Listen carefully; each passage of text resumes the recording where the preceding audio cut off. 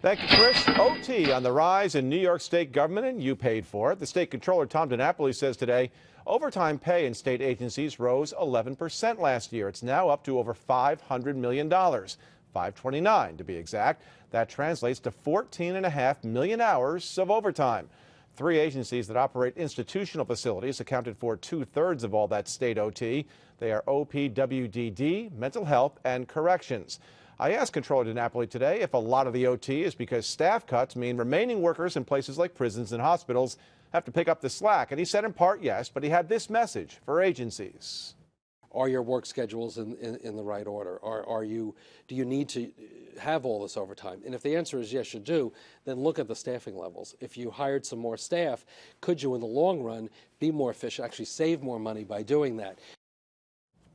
Now, CSEA says OPWDD is not filling positions, so yes, remaining employees have to work much longer hours. Now, you know, I'm always tracking your taxpayer dollars. If you have a story of questionable government spending, you can let me know about it. You can email me at youpaidforit@cbs6albany.com.